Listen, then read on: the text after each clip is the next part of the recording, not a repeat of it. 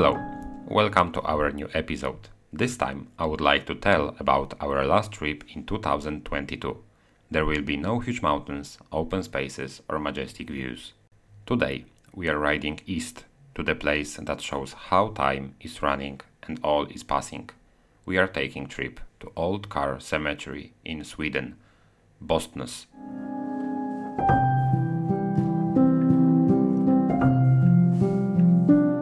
This place was on our to-do list for a very long time. We delayed coming here to very end because it's not far from our place, and during summer we would like to discover places that are far away to not waste a free weekends. Southeastern region of country are agriculture area, and it can be easily seen if we take a detour from noisy highways. Norway is a country that has not so many citizens, and with that comes low population density. That's why traveling on less touristic areas is extremely enjoyable. Even here, far from high mountains, the landscape is undulating, full of hills, lakes and beautiful views. There are many farms, even those where road goes right across in the middle of them. It's kinda weird riding through someone's property when they are sitting and enjoying barbecue. We took this trip at the end of September, on Sunday. Temperatures were not so high, but still enjoyable. We felt that this could be our last chance to get nice weather, so we decided, let's ride. September is a month where day length goes down drastically and temperature difference between day and night can go up to 20 degrees. Day is shorter than this longest one in the end of June for about 6 hours.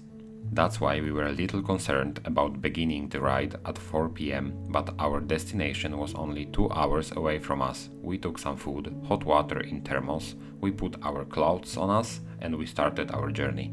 Autumn was all around us. Trees began to change colors to gold and red. On the fields there were only plains after harvesting. We could feel it in the air that cold days are coming.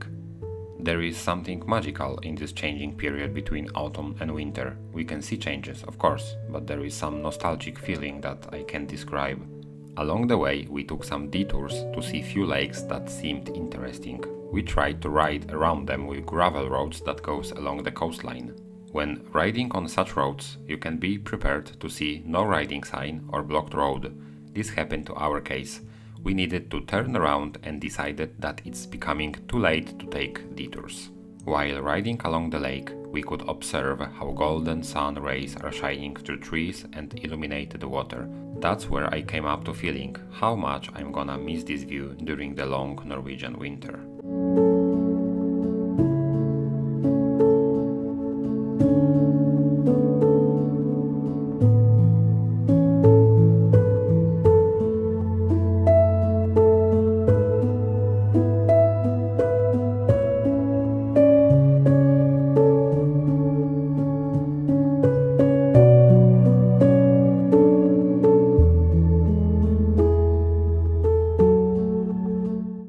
When we were few hundred meters from border with Sweden, we saw many signs telling us about cameras and controlling the road. When I was planning the route, I didn't know that navigation will take us on a border crossing that looks like a normal forest road.